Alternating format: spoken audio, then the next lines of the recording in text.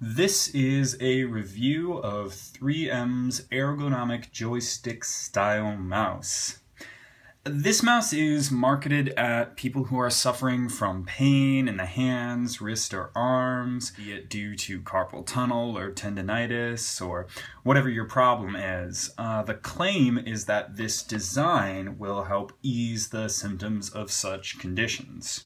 Although the page says joystick mouse, you should note that this is not an actual joystick. From the bottom, it's essentially a traditional mouse that you slide around, gripping it like so. On the top, we have the left and right mouse buttons, which are activated by the thumb, and then over here, we have a third mouse button for programs that use one of those. You'll note that there is no scroll dial, which is one feature that I'm a little less than crazy about. So does it work? In my case, I would say that it is moderately more comfortable than a traditional mouse, especially being able to use the thumb as opposed to the index fingers to do my clicking. But it's not a miracle cure.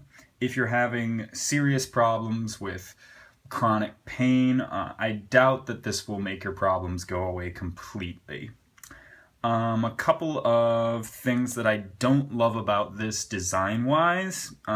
You'll note that this is the large model, and I still find it very cramped for my fingers. My pinky and ring finger in particular are kind of jammed down here at the bottom, and I'm not really sure what to do with them when I'm using the mouse. Another thing that isn't great about this device is the fact that when you're resting your mouse in the valley here, it's very easy to accidentally click the left mouse button. Finally, this device is really only usable by right-handed people. As far as I know, there is not a similar model marketed for people who predominantly use their left hand. And I think this is a problem not just for left-handed users, but also it would be nice to be able to sort of switch off between the two as one hand gets tired. I should also mention that the entire thing feels pretty light and flimsy.